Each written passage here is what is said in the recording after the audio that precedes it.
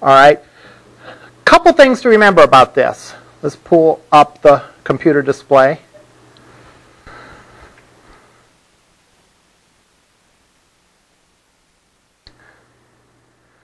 Last time, if you remember, I created an automobile form that has a history subform to show all the procedures. I created a drop-down for the model, and we ran out of time as I was talking about the subform. We had just created it. One important thing to refresh our memory of what I did with this is and use Access to generate sort of a template for the form. Not maybe a template's a bad word, but a head start of the form. In other words, I didn't code everything from scratch. It's not an all or nothing thing. I mean, Access does stuff for you, and you should take advantage of that. But that doesn't mean that you have to use it as is. You can make whatever modifications you can. And at least it gives you sort of a head start at making your form. And so if you have to go in and customize it a little bit, you know, it's no big deal.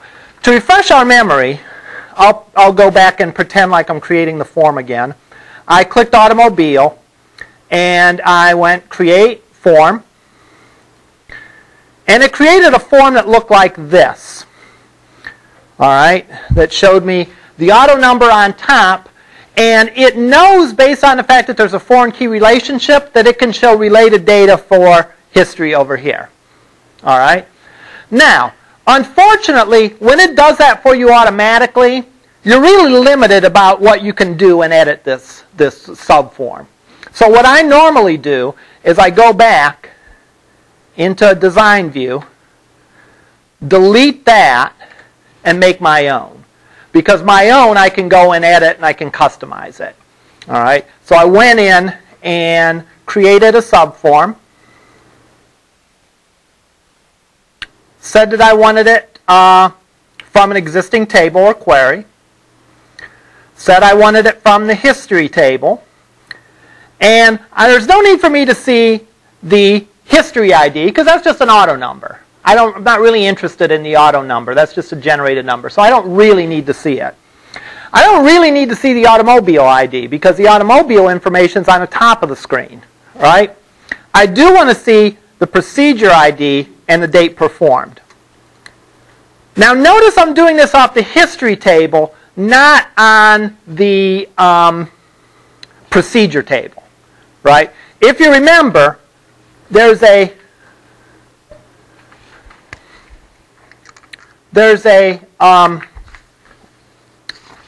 relationships between the car and the procedure is a many-to-many, and that history table is sort of the intersecting table. So a lot of students, when they see this, will think that I want to do the subform off the procedure table. That's not the case. That's not the table that has a relationship to the automobile. The table that has a relationship with the automobile is the history table. So I want to do my subform off of that. Now, one of the fields in this is going to be procedure ID.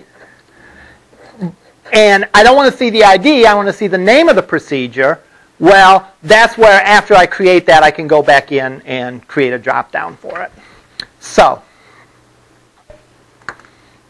all right, I want to see procedure ID and date performed. This is an important thing.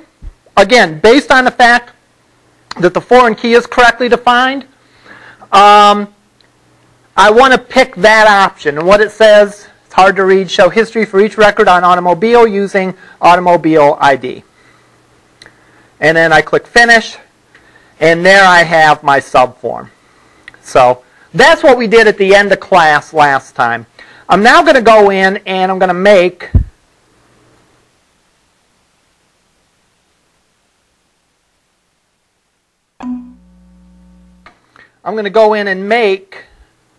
that subform have a drop-down for the procedure ID. So I'll go in here, and I'll go into Design View. Then I'm going to right mouse on that, And this is where students sometimes have a real hard time with this. And in fact, I even sometimes have a hard time with this.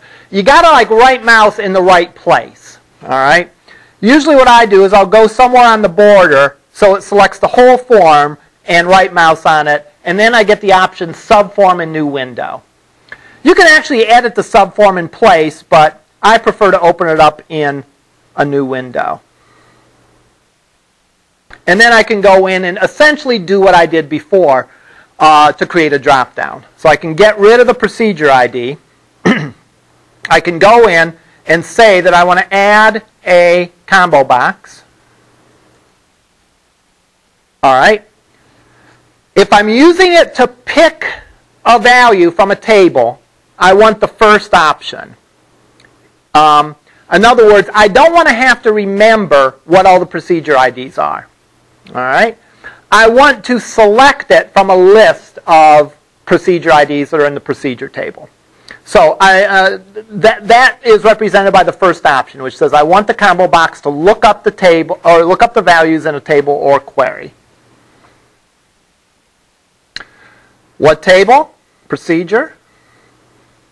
What do I want to see? I want to see the procedure name. We'll sort it in ascending order. That means from the lowest alphabetically, like the A, B, C's, to the highest alphabetically, X, Y, Z. All right. Then again, the last step is important. I need to store this field. Where do I need to store it? I need to store it in the procedure ID in the history table. So I'm grabbing a list of the procedures from the procedure table. I'm picking it based on the name, but then it's taking the primary key of that table, which is the procedure ID, and it's stuffing it back into the history table. All right? So I can then go and click Finish. I should probably change this to say Procedure. All right? Now I can save this and go back here and view this in Form View, and now it shows me not just the ID of the procedure, but it actually shows me the name of the procedure. So I can go in and say, if there's a new procedure done, I can say, let's say today, there was an oil change done. And I can pick oil change. And I can add all the procedures for that. Now, you can play around with resizing this if you want.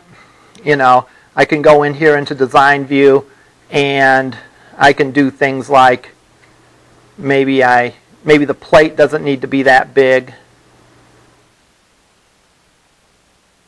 This, again, drives me crazy sometimes because you have to get right on the... There you go. Whoops. I stand corrected. That wasn't the right place. But you can go move these things around. I can make the subform bigger. I'm thinking about our lab for this week. Is this similar to what we will have to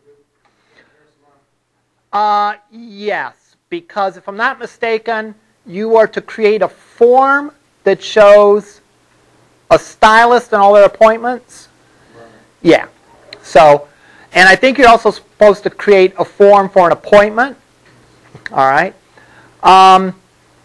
Gee, I can't be in too bad a shape if I remember those two things. All right. Yeah, so those would both be forms with subforms, right? Because stylists can have many appointments, all right? So you'd want to see the stylist information on top and then a list of all their appointments on the bottom. And then even an appointment can have many procedures done or whatever we call those things. Like, you know, a given appointment might have a haircut and a, I don't know, hair dye or whatever, all right? Now you said, I'm sorry, go ahead. No. I was just going to redisplay this now that I resized it. Go ahead. I think he raised his hand. So Oh, okay. Can you delete using... Oh, yeah. Like, for example, oh, wait a minute, it didn't get an oil change today. I can right mouse and say,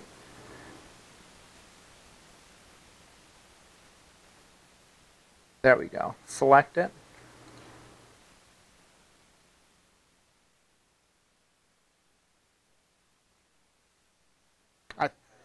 Thought you could delete.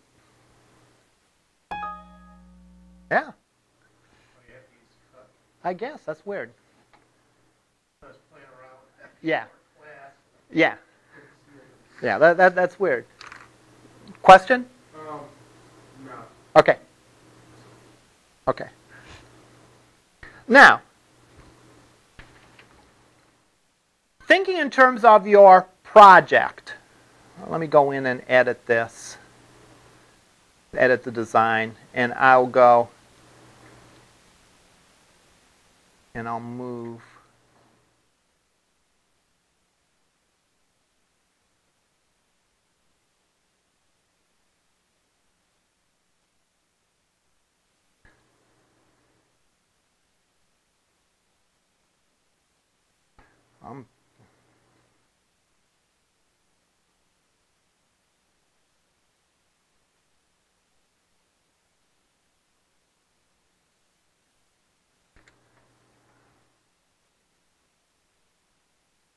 Why is that not letting me resize it?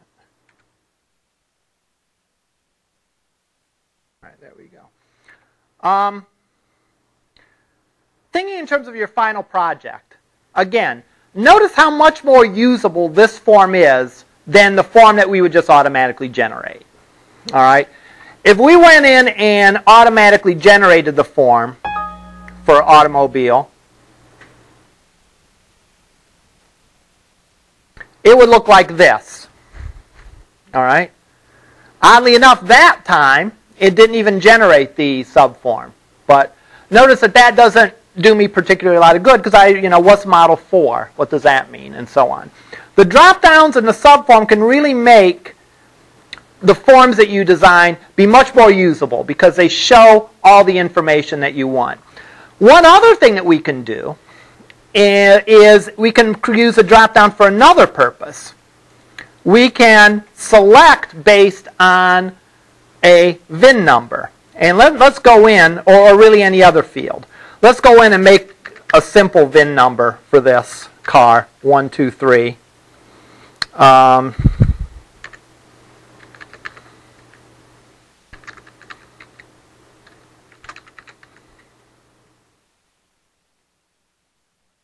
All right.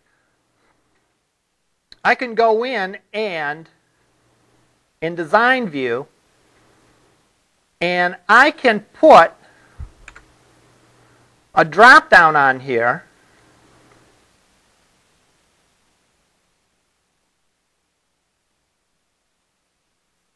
I say drop down, but the real name for it is a combo box.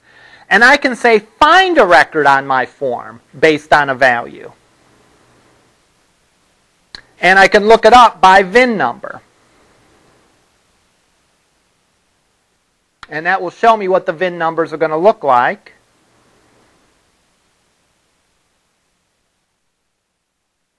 And what I can do is, when I run this form, I can pick a VIN number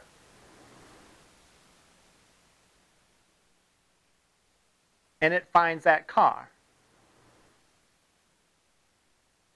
So imagine if, you were actually using this. And again, this isn't, as usable as it could be, but we have made big advances over what just the default was.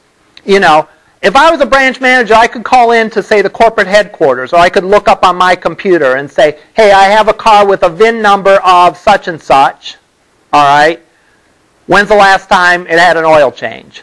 You could go look up that VIN number and say, okay, it's never had an oil change. Or, let's see, this one has had an oil change on 9/15. So all these things are things that make the forms more useful. Yes? So if they were all drop-down, you could pick whatever you want and it would fill in the rest? That is a good question. You probably could, but it's probably, the VIN number is a good one because the VIN number is a unique index set up on it, so there's only one for a given value.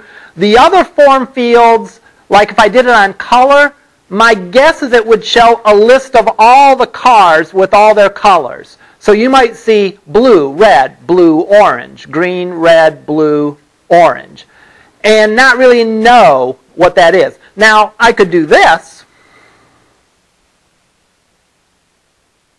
go into edit mode, or design view rather. And I could create a drop down here. I say drop down, but again, combo box is probably the access term for it. And I could say, show me the state, plate, year, and color. And then when I went and ran this, I could say, okay, give me the blue car that has a plate of ABC123, and it would find it. Give me the red car that has that, and it will find it that way. All right. I'm going to go and put VIN number back in because VIN number is probably a better way to look up the car. In this case, makes a little more sense. But you could do it with different combinations of fields. But again, know that let me demonstrate this. If I just did blue, that's not going to be terribly meaningful because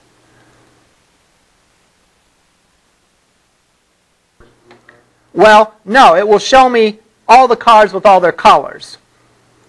So let's go in and let's enter another blue car.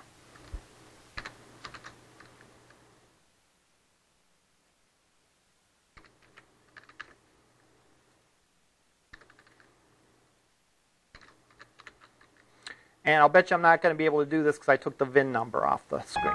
Yeah.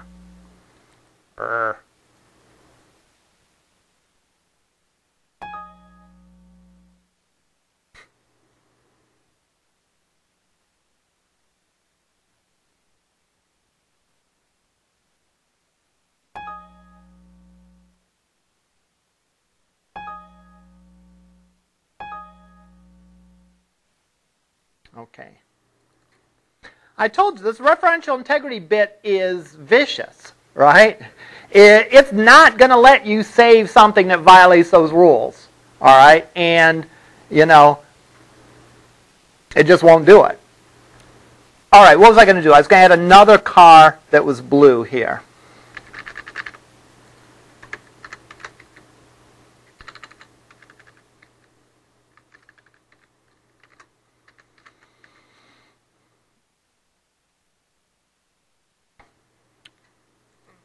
So if I go in and try to put in here a drop down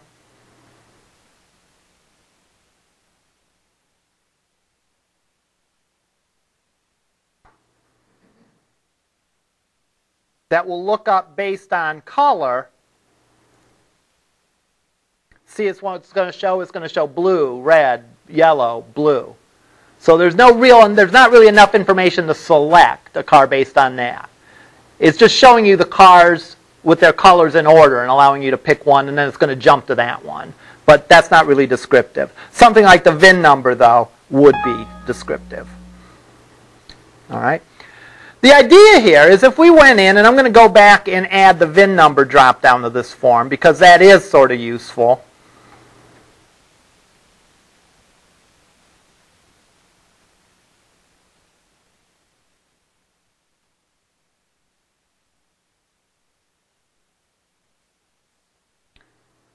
Put a combo box there, select based on VIN number.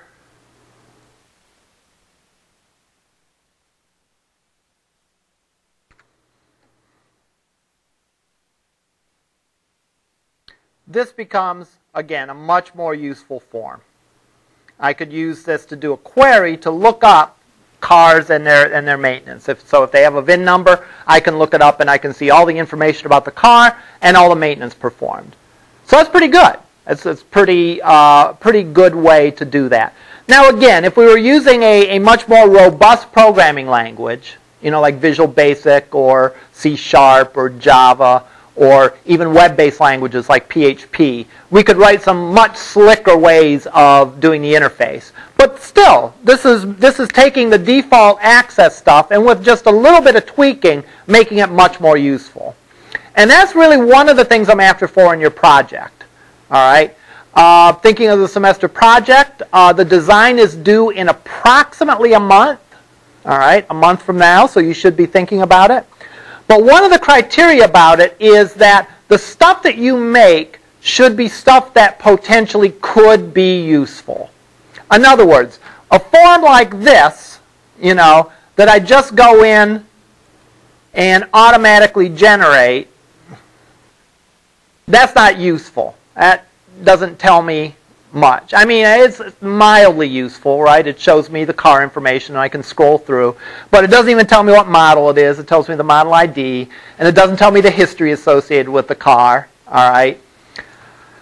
This form is so much more useful because I can pick the car I want with the VIN number, and not only do I see the automobile information, I actually see in a user-friendly way what the model is, and I see any of the repair history that exists with it. Yes? All right.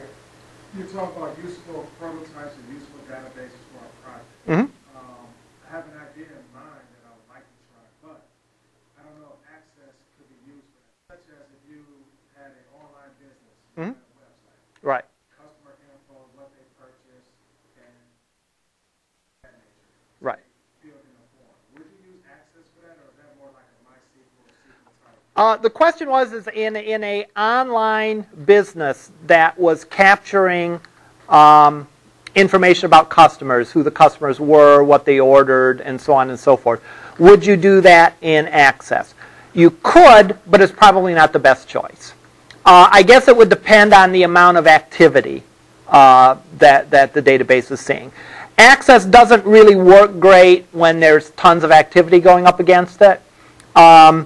But you could do a database for a website using Access. I've done it when there was a relatively small amount of activity on that, and we just needed someplace to store some data. I've done it in an Access database.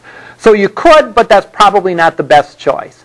Now the difference in that between what we're doing here and what you'd do in that case is if you were to use Access, you'd build the database in Access, but you wouldn't do any of the front end stuff. You wouldn't do any of the user interface stuff in Access. You'd write your ASPX pages, your VB.NET pages, so on and so forth, to actually do the accessing and manipulating of the data in the databases. But yeah, the answer is you could, but that typically wouldn't be done unless it was a very, how do I want to say it, very low amount of activity in the database. So for a project option, I'm surprised to get away from that idea. Because it's not realistic, or it can't be realistic to... If it's an online business, you really don't, the goal won't be to have small traffic anyway, so... Right. That's up to you.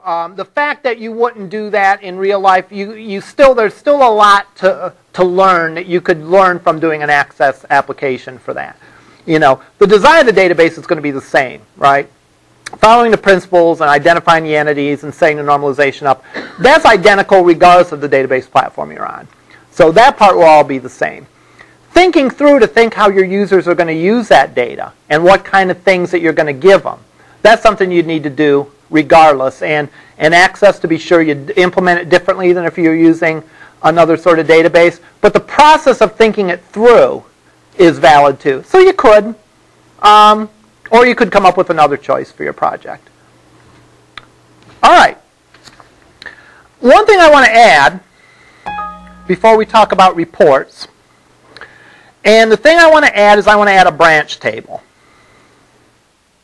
If you remember, we talked about automobiles are in branches, So I'm going to create a table called the branch table.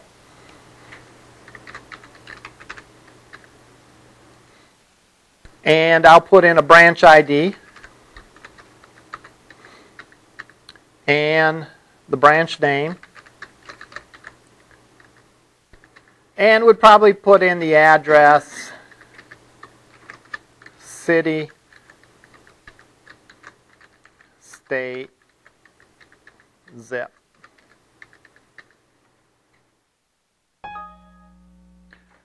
I'm going to then go and add the branch ID to the automobile table. Because if you remember, there's a foreign key in the automobile table for the branch ID.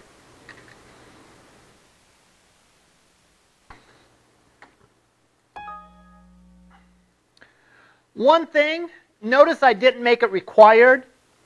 I couldn't make it required initially because none of those cars have a branch number associated with them. So what I'd have to do if I wanted to make that required is I would have to add the branch number, make it not required, go in, fill all the branch numbers for all the cars, and then I could go in and make it required. But again, remember, the database ruthlessly enforces those rules. So if I say it's required, none of those have a branch number, so it won't let me say that initially. So let's go in now, and let's add that to let's add a couple branches.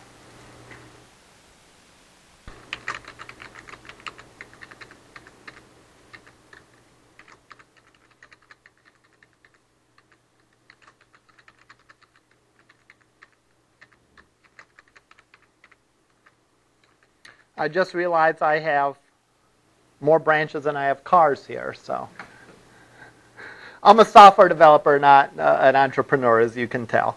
All right, so let's go in and let's add that drop down for branch to the automobile form.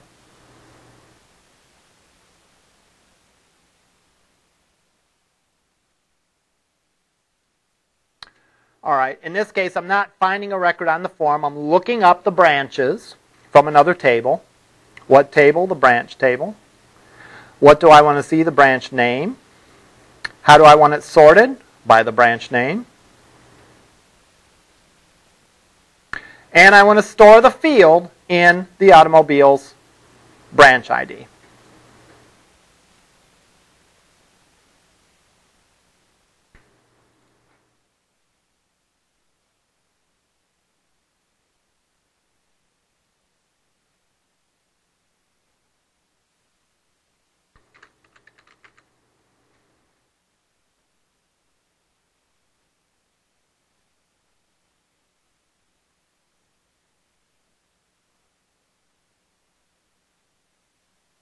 There we go. All right, so if I now go and view this in form view, I can go and I can select and say the first car's in Buffalo, second car's in Buffalo, third car's in Cleveland, and the fourth car is in Detroit. All right.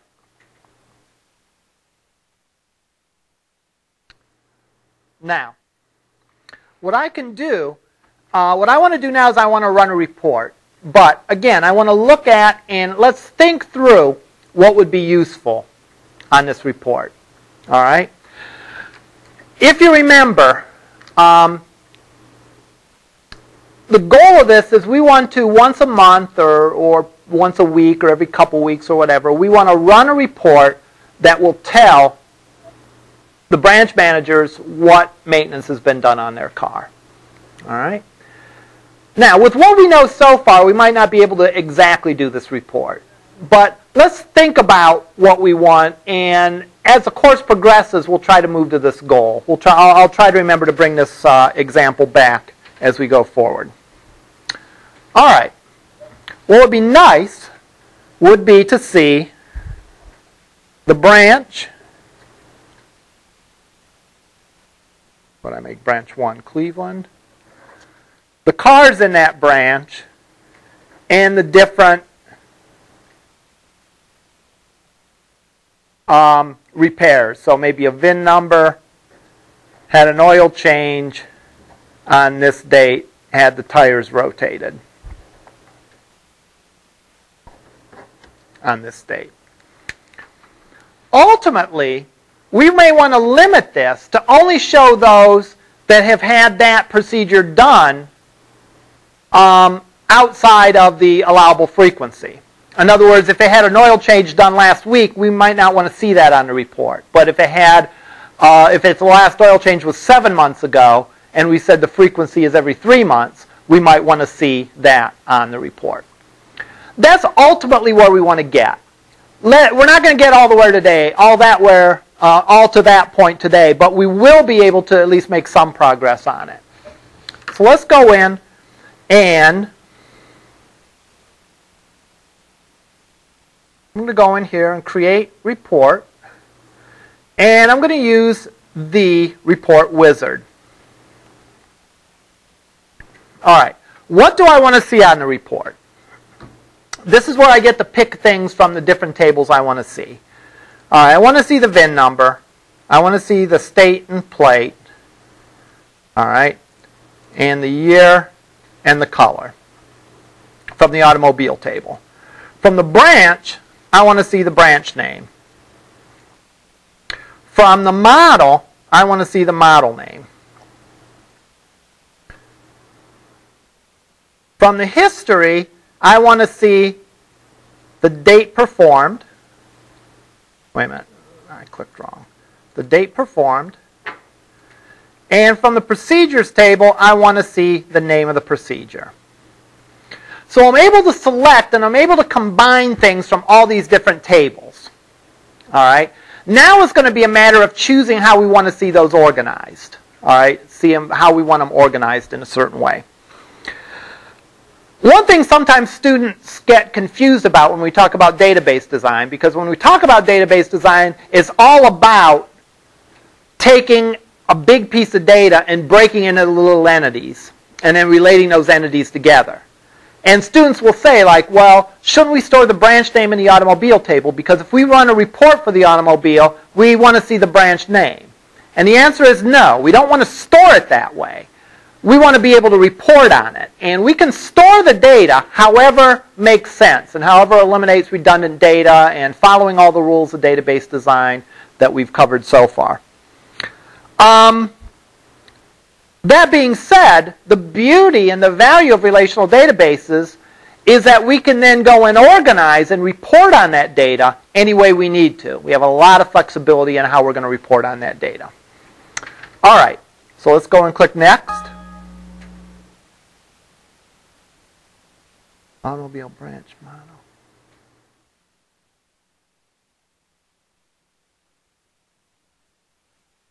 Oh, I think I forgot to create the foreign key for the branch. Yep.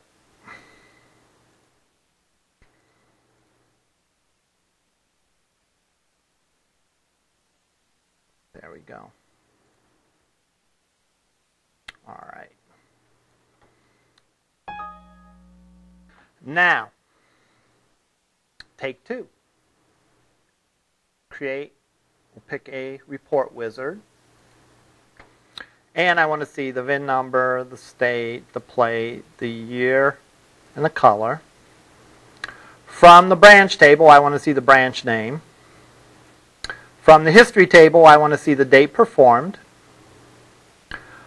From the model table, I want to see the model name. And from the procedure table, I want to see the procedure name. All right, now it's happy with it. Now it gives us a way that we can organize this. Now, if you remember, one of the things I said is that our goal is to give the branch manager a list of their cars and say, here's your car. You know, here's your cars that are in your branch. This is the repair history on them. So I want to organize this by branch. All right? And notice what this does. If you look, that is very similar to the layout that I described. There's a branch on the top of the page. There is the information about the car. And underneath that will be a list of all the procedures that were done.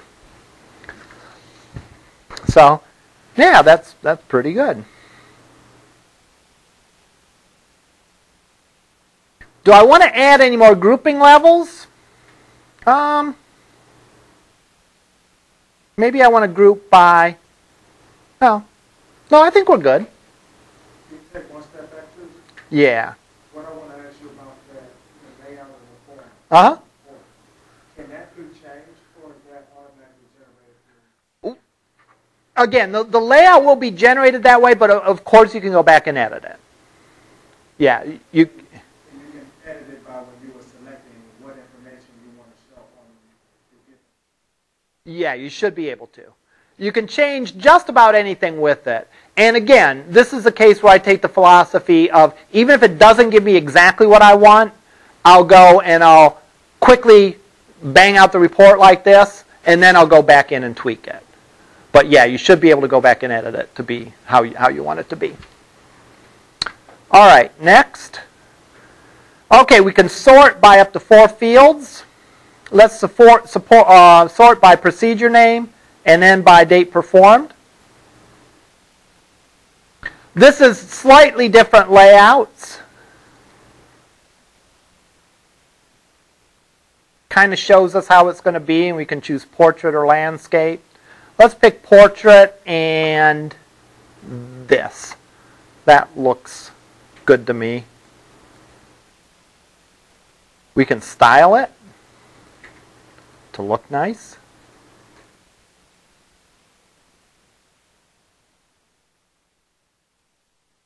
I like that one.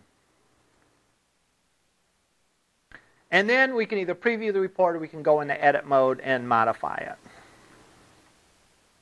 Now if we look at it, we see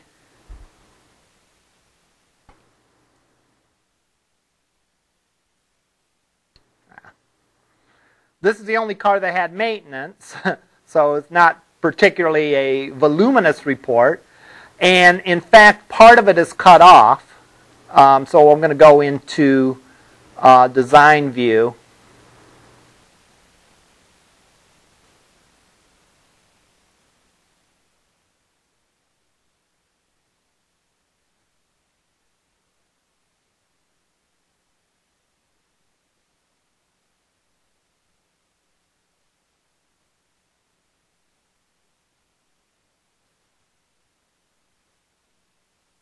There we go.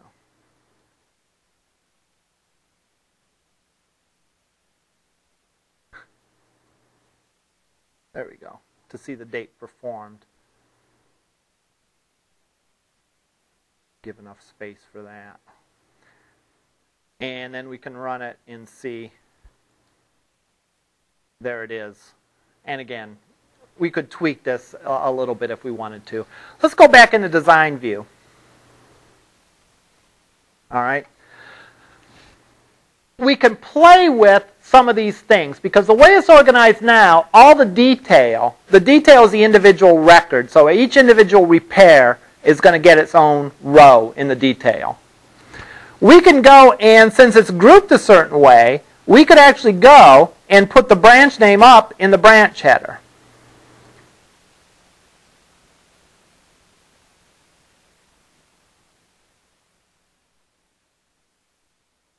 All right.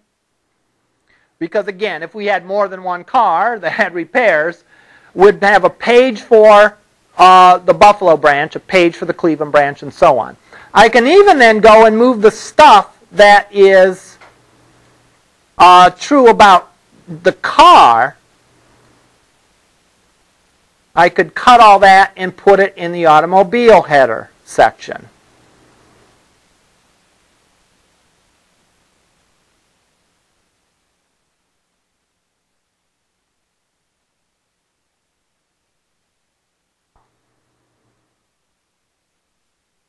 And then when we go and run this, see, it will show this is the branch, the car information, and then the repair history underneath that. So a little tweaking with it, and you can get the appearance down a little bit better. I just want to show the idea of having sections of this report that you can put in. If we go back to design view, excuse me, the group and sort is something that's your friend. All right? Because what we can do is this specifies how we're grouping and sorting the data together. And we can choose to have a title or a footer. Right now, branch does not have a footer. We can go in and we can put a footer on there. And now it has a footer section for branch. And we can keep grouped together on one page. So in other words, if there were half a page for Buffalo and half a page for Cleveland, it would put Buffalo on one page, fill up only half the page, and then fill up the next page with Cleveland. That way, if we were separating it out, we could mail the one to Buffalo and mail the one to Cleveland. All right. We'll play more with these reports later on, but again, the whole idea of this is about talking about how to make this usable. All right. A lot of times, I'll see reports in the final project where the student will do something like this. You know, give me a report from the automobile table, and it gives me that. All right. When is a car rental company going to want to get a list of all their cars, simply a list of all their cars? They're not.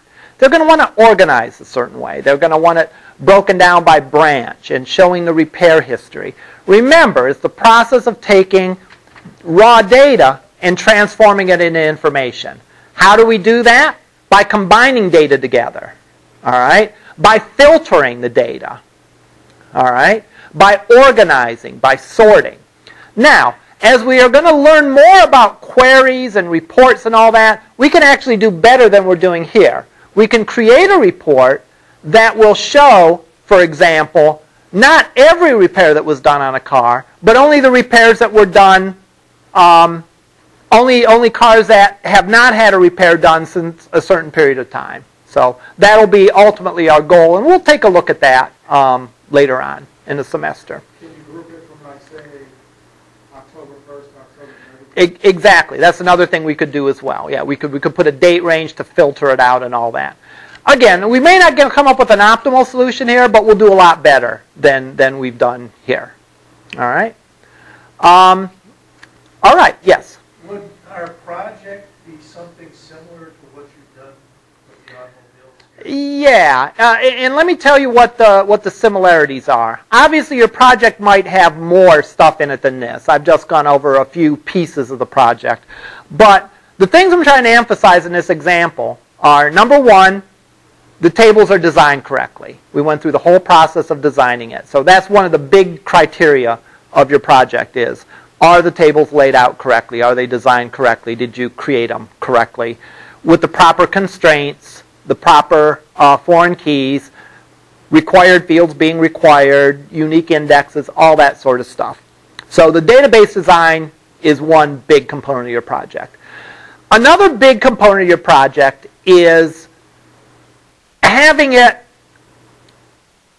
to a degree realistic. Now, realistic is in the eye of the beholder. All right. I was just talking to my brother last night about how my dad, when we would watch movies, would always say, how is it that 500 bad guys all shooting at Arnold Schwarzenegger, who's, 6 foot tall, 240 pounds, and none of them can hit him? How is that?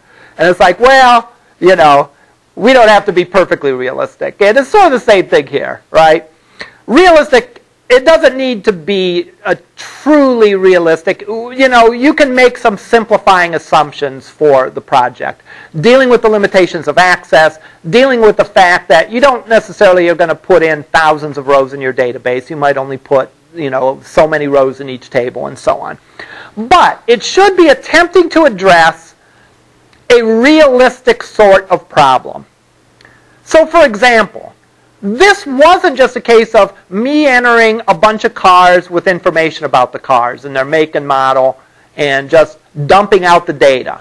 This was focused around solving a problem. And the problem was that we need to keep track of when certain maintenances were done on the car so that we can tell the branch manager, hey, this car is due for an oil change. This car is due to have its tire rotated. So it's not just about grabbing data and spitting out.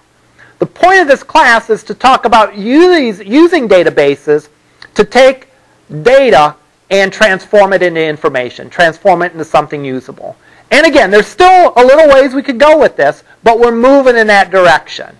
Our focus is providing some sort of information as opposed to just letting people enter data and then seeing it back at them.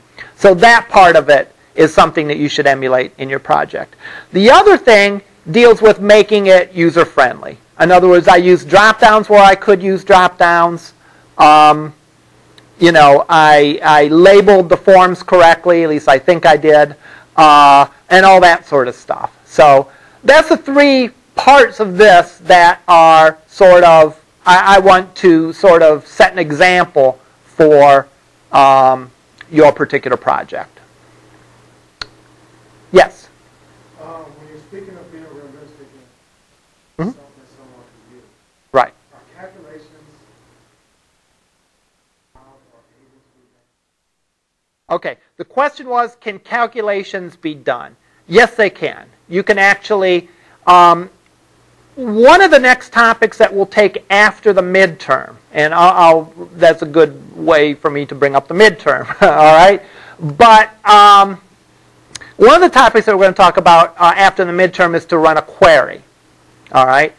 And let me just go in and, well, we'll talk about it when we get to. The short answer is yes, all right? For example, and we talked about this before, we talked about fields that are derivable, all right? If, for example, we were storing information about plots of land, all right, and we stored the length and the width of the plot of land, all right, we could calculate the area, right? We could say the area equals the width times the length. Now, that's a very simplistic sort of calculation, but we can do that calculation, and we can do more involved calculations. So, yeah, you can write queries to do calculations. In addition to that, all right, when you design the report, the data may be returned in a certain way. You can embed some calculations not in the query or not in the database, but in the report that reads that table. So yeah, you can do some sort of calculations on this. Maybe not as rich as you would if you're using an actual application language like Visual Basic or whatever, where you can really, but yeah, you can do some calculations in the database, in the queries and the reports and so on. All right, midterm. Here's what our schedule is going to be over the next 2 weeks, I think. Yeah, next 2 weeks. Starting next week. Pardon me? Starting next week. Starting next week, right. And let me get some exact dates here. Today is 10/6, right? So next Thursday will be 10/13. So next Tuesday must be 10/11. And then the following Tuesday will be 10/18. And then the following Thursday will be 10/20. Did I get those right? 10/11, 10/18, 13. Yeah. Okay, so this is Tuesday, Thursday, Tuesday, Thursday. Tuesday, we're going to work through an example. This will be one of those where I will introduce a problem to you. You'll have some time to work through it together with other members of the class. And then we'll come back and discuss the solution. All right? This day we'll be possibly reviewing the example, maybe extending the example a little bit, and other loose ends. And of course any questions that might arise. So this is sort of a follow-up of the example. We'll sort of build on the example and go from there. Tuesday, the 18th, we will have a review for the midterm. I will, over the next few days, post a review document that will say like what the most important topics are, what the format of the midterm will be, and so on. So expect that before the end of this weekend. So by Monday. Yeah, like a study guide, exactly. And then the midterm, I'm actually going to offer online, which means that you'll be given a certain window of time to take the midterm in. All right? Which means that if you want to, based on your schedule, I don't know anyone else's schedule, but I know you should be free between 8 and 10 on Thursday, right? So, worst case scenario, you take the midterm between 8 and 10 on Thursday. But you will take it online, regardless. And we will not have class, we will not meet on that Thursday. So if you want to come and work in the open lab on it during the time frame, you're welcome to. But you don't need to be here to take the midterm. All right? Yes? So how early is it going to be available to pick up? I will post that information as well. I'm still figuring that out. It probably will be available either this day or maybe the Wednesday before. And you'll be given a several-day window. And I'll let you know what that window is, again, by the end of the week. All right? So essentially, we don't have class on 10/20. If you want to, you can take the midterm during that time, but you can also, just like the online students, can take it any time within the window. So that's a nice little bit of flexibility, and I don't feel I'm imposing on your time, because if you decide to take it at a different time, then you'll have that Thursday evening free. All right, you know. So if you take 2 hours on Wednesday, then hey, you can take Thursday off to compensate. Flex time.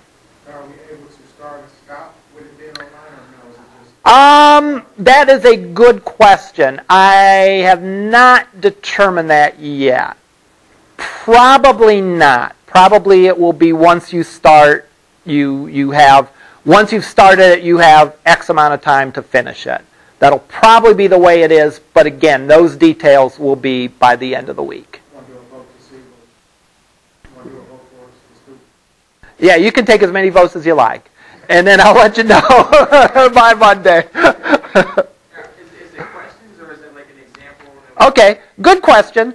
It will be a combination of things. It will be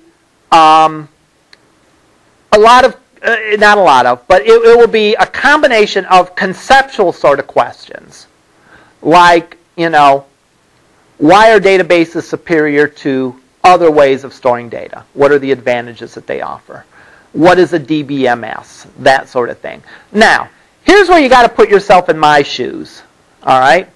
I can't ask, or I shouldn't ask, a question that you can Google. Right? Because if I ask, what is a DBMS? I guarantee that I'm going to get this answer a good percentage of times.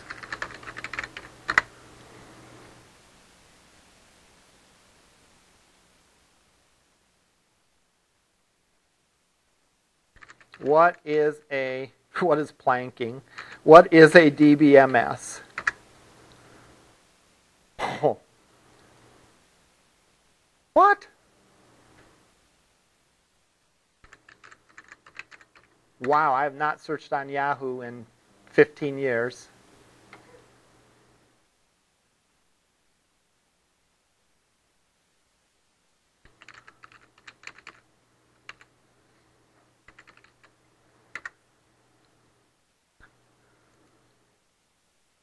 I guarantee I will get a database management system, DBMS, is a software package with computer programs that controls the creation, maintenance, and the use of a database. So I can't ask questions like that, right? I will say, a word to the wise, just like you could Google to find an answer, I can Google to check to see where you found your answer, all right? It's amazing, because when I see terminology that PhDs use in discussing databases, I have an idea that that might not be the work of a student, all right? Just a suspicion. Maybe it is, but I can always go back and Google it. I can take the most suspicious phrase, like this, and search it. Oh yeah, it looks like they got that answer from Wikipedia. All right, so the bottom line is I want the answers to be your words. So therefore, I have to ask questions that require you to sort of apply the thinking. All right? So I won't necessarily ask for a definition, but my aim will be to ask a question where you need to know the definition to answer it, but not something that you can just nifty Google and know the answer to. All right, so there'll be several conceptual-based questions. All right, advantages of using a database. Why is referential integrity a good thing? And I might ask those in forms that will make it, again, harder to search on, where you have to know the definition and be able to apply it. No, I don't believe in multiple choice. And I'll tell you why. I actually think multiple choice works against students because a lot of questions there's a fuzzy area in. And you may pick a wrong answer and have really good reasoning behind it. I'd rather you explain to me your answer. And there's been cases where students have given a different answer than I expected, but had a reasonable explanation, so I've given them full credit. As opposed to multiple choice, where if I gave a multiple choice, you could flip a coin, pick an answer, all right, and get it right. You could have a really solid reason for it and pick the wrong answer and get no credit for it. So I would rather hear your thinking and give you a mark based on your thinking and thought process and reasoning than did you get the exact answer that I expected. So there'll be some conceptual questions. There'll be some database design questions, like I'm doing a database to store recipes. Each recipe has a set of ingredients. Blah, blah, blah, blah, blah. Give me the tables. All right, what tables would you have? Sort of like a mini one of these examples. All right, obviously it can't be gigantic. All right, but, you know, give me these. Then there'll be some access stuff. Create a database that does this, that, and the other. Keep in mind that it's a time test, and my point isn't to grill you, you know. There's certain, in being a time test serves a couple purposes for me, all right? Especially given this being online. If you're learning the material that day, the day of the test, you'll probably run out of time, all right? Whereas, if you know the material and you just have to look one or two things up, then you probably will have enough time. So the fact that it's a time test serves a purpose for me that, yeah, you can have all these references, but you'll run into time issues if you over-rely on the references, if you really don't have any familiarity with the topics. So it really will be a mix of those three things: concepts, database design, and access. Yes? Question? With, before we get to 1018, when we do the study guide, Yes. would you recommend us to go to the back of each chapter with the review questions, even though there wasn't none of our assignments? Would that help us? Or That probably would be good. Especially when you see the study guide. All right. So when I put out my study guide this weekend, that might help guide you, like which of the questions would be good, because you know you're responsible for everything in the course. All right. But again, I'm not here to try to trick you. I'm not going to put a bunch of things on the study guide and then, I'm not going to ask any of that stuff. I'm going to ask this other stuff. You know, I just wouldn't do a study guide if that's what I wanted to do, right? When I give you a study guide, the intent is that these are the most important things. So if you take the study guide and refer to the portions of the book that relate to the items on the study guide, that could be a very good strategy. Absolutely. Other questions or comments? And again, we'll have more time to talk about it next week. But again, be on the lookout this weekend for the information about the details of the midterm. And next week we're going to deal with an example similar to the car one, of a similar size, which will be valuable in studying for the midterm. It will also be valuable in prepping you to deal with your project. And then the following week we have a review, and then we have the midterm over a window of time, and there's no formal class on that Thursday, the 20th. All right, we'll see you in lab.